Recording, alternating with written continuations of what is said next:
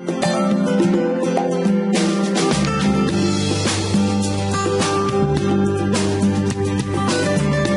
you can see I've finished my first floor, and what I've done here on this blue line is this is a break line, and this indicates that more of the same is happening over to one side. Now we're going to move over and start to think about drawing some blocks, putting some furniture into this. I'm going to start with the dining room, and I'm going to put in a dining table and chairs. So I need to make myself a furniture layer. I'll call it furniture. Green's fine, 0.2's fine, make that current. I'm going to make a round dining table, and it's going to be 1200 millimeters in diameter. The instructions for this circle say specify the center point. Well, that's nice and easy. I'll put it round about here. And then it's asking for the radius or the diameter. Well, if I'm going to make it 1200 diameter, the radius is going to be 600. So I might as well just type in 600, enter, and there's our table. Next, we need some chairs to go with this. And to do that, I'm going to go to construction setup and set myself up a couple of rectangles. I'm going to go for one 500 by 500, except I forgot the at the front. And now I'm going to offset that 50 millimeters outwards. I'll go back into my furniture layer, and now I'm going to draw a polyline around that rectangle. So far that's been a straight polyline. What I can do though, if you have a look down at the command line, we've got a lot of options here. If I make the next one an arc, so type A for arc, enter, instead of making a line, it makes an arc. And if I did another one, it would make another arc. You can see it sort of bouncing around there. But I finished. Now if I click on this, I can grab hold of the grab bar at the back of this rectangle, pull it in this way till I meet my outer square, and I've got a shape that looks more or less like a chair. We'll delete the setting up lines, and now I'm going to just move that in under the table. First I'll move from the midpoint here to a quadrant point on the table. Then I'm going to do a move again, just tuck my chair in underneath the table. Next, I'm going to trim off the bit of the chair that we can't see. And there it goes.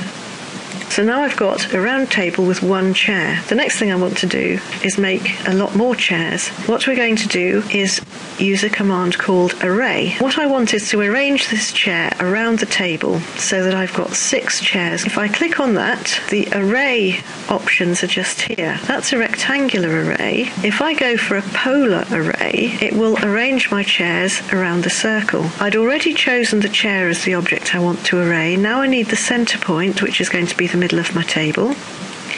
And can you see, as I move around, it's putting more chairs around my table. The number of items that I want is 6, so I'll do 6 and enter. And then it's asking for the angle to fill, so I could do them 6 very close together, or I can do 6 further apart, or I can simply confirm that on the command line down here that it's 360 degrees I want it to fill. And now I've got my table and 6 chairs. It's finally asking me to confirm that that's what I want. Enter. If I click on one of those chairs, you can see they all come up as a single entity, so I could choose them all at once. So that's my first group of furniture. The next furniture I'm going to make is for the bathroom, but I'm going to make my bathroom furniture over to one side because I'm going to do something a bit sort of clever with it. I'm going to make myself a layer to go with that as well. The first thing I'm going to draw is a bath. So I'll draw a rectangle to start with, and a typical bath is 700 millimeters and 1700 long. So that's the outline of our bath. Now I'm going to offset that inwards, offset it inwards 75 mil, and then we need a big space at the tap end, so I'll move that another probably 75 that way. But what you find with baths is that you get a lot of curved corners, and that's where we're going to start to use this fillet command. If I click on fillet, you'll see at the bottom that it's asking me for what I want to fillet, but then I've got an option undo polyline radius trim multiple. If I do an R for radius, then it's asking what the radius of the fillet's going to be. Well, around the outside corners of a bath, on the outside edges, you usually have a small radius of, say, 20 millimeters. So if I type 20 and enter, it's now asking for my first object. If I go click, click, you can see that it's rounded off that corner. Enter again. Click, click, and it gives you a little preview each time of what you're going to get. The inside of the bath tends to have much softer corners, so if I go enter again and then R for radius, I'm going to make that a 50 millimeter radius. First object, second object, and enter first object, second object. The other end of the bath is usually a lot more curved. This time I'm going to set a radius of 200. Click, Click. Now that looks pretty much like a bath, and it's actually only 2 polylines. I'm going to draw a wash-hand basin and a loo using the same commands and techniques, just a different bunch of radii that's going to look a little bit different. This is just so that you can see exactly what the outcome is supposed to look like. These are the rectangles we're going to start off setting up our sanitary ware with. This was for a different building, but that's what our sanitary ware is going to look like by the end. So to do my loo, I need a rectangle at 200, 500 and another rectangle at 550, 450, and I'll zoom in on those. I need to move this to line up with the other one, centre point to centre point, then I know I'm going to have exactly the same overlap in each corner. Back to my fillet, radius 200 is fine. And now I need to change to a radius of 25 just to do my corners of my cistern. So that's my loo. Now lastly but not leastly, I need another rectangle, 550 by 450 again. These are fairly standard sizes. That's going to be my wash basin. Now what I'm going to do is fairly clever, because instead of doing my filleting after I've done my offsetting, I'm going to do my fillet beforehand and show you a little bit of magic. The radius we want this time is 250. I'll click there and enter, do the same again. Now if I do an offset, the distance is 40 millimeters. If I offset that, it's taken the curve with it. Now I can move this 60 mil this way, which means I've got space for my taps. And all I need to do now is fillet the 2 back corners, and the radius is going to be 25 again. Click, click. So there we've got all of our sanitary ware. So far we've been using fairly standard drawing commands, and it's all been quite simple and straightforward. The next thing we're going to do starts to make use of some of the much more flexible options that AutoCAD gives us once we've drawn something that might be quite complicated and a little bit time consuming, to make use of it again. So this time we need to go to the View ribbon. And we haven't used this one before. We'll be looking at viewports in the last tutorial to go with the workbook. But what we're going to be looking at here, if you see this section here, is called palettes. And that opens you up sets of information. If I click on the tool palette, it's going to open up this thing called a tool palette. You've got lots of different alternatives built in. Just do be a little bit careful with some of the architectural stuff, because some of these images, for instance this toilet, is a very, very peculiar size relative to UK construction. What I'm going to do is create myself a palette all of my own. So if I point at the spine of the palette here and do a right click, that's going to allow me to create a new palette. And you can see it's put it in just here after architectural annotation, construction and modelling. And I'm going to call it Verity's palette. I could call it something sensible like furniture, and click outside that. The next thing I want to do is start to put some stuff in it. And for that we need to go to another new ribbon. We're going to go to the Insert ribbon. And you can see we've got some stuff about blocks, we've got some stuff about creating blocks, references, point clouds. We won't worry about any of this lot. This is related to linking to other people's drawings. What we're going to do is just have a look at blocks for the moment. And the first block that I'm going to make is my dining room table and 6 chairs. If I highlight that and then click on Create Block up here, up comes the dialog box, and I'm going to call my block 1200 diameter dining table.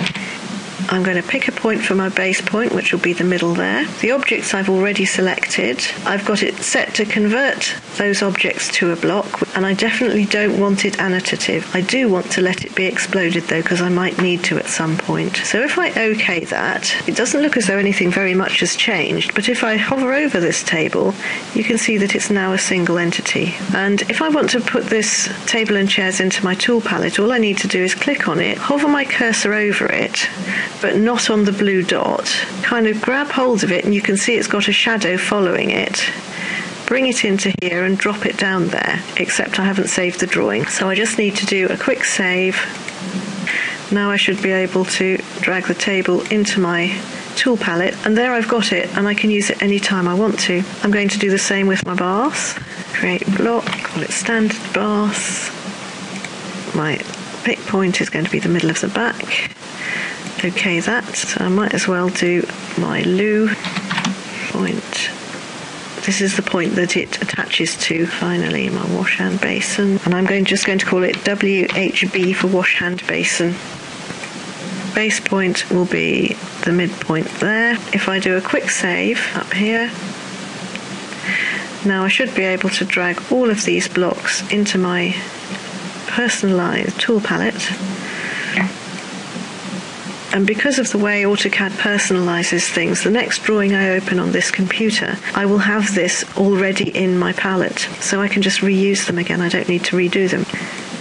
But I've clicked on it in the palette, and now it's grabbed hold of one, and I can put it on that wall somewhere. Click on my basin. I'll stick it in the middle. Click on my bath. I'm just going to dump that there because I'm going to need to rotate it. If I click on that, back to the home panel, rotate, make that midpoint my rotate point, just swivel around until I've got it at the angle I want. Click, easy as pie. Now, I don't know about you, but I think this door is not very comfortable relative to the location of this bath. So I'm going to move it up.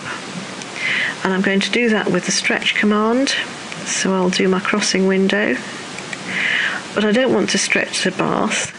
So if I remove that from my selection by doing an R for remove, enter, click on the bath, enter, and now I'm going to move the door that way, and I'll send it 250mm that way. So now we've got a nice bathroom arrangement, and it starts to get very easy to make and reuse things. The last thing I want to show you about the tool palette is what you can do to save it. This will save on this computer, and anytime I enter a drawing on this computer, it'll come up with my palette now. If I want to be able to export this to somewhere else, so if I'm going to work on a different computer, maybe at work, or if you're on one of the Design Studio computers in university, because it won't remember you, if you log on again, you need to be able to put this somewhere that you'll be able to find it. So if I do a right click on the back of this palette and go to Customize Palettes here, that gives me a dialog box. There's Verity's palette. If I do a right click on that again and export it, I can save it to somewhere else. So if I go into my drawing file and for 1213, because that's this year, I can save that there, and then I'd be able to use it in a different drawing. If I save it to a flash drive, I can take it to university and use it there. I could take it to work and use it there. I could bring it from work to home and use it wherever I want to. To get your palettes back in again, if I now do a right click and go to import, it's gone back to the file I thought of last time, and there it is. There's my palette. So if I open that, it's back in there, and here it is actually in the drawing. So that's how we can create blocks, put the blocks into a tool palette, and export and import the tool palette from one computer to another, all of which is really useful stuff. I hope this has been a useful session. In the next one, we're going to be looking at layouts. Goodbye.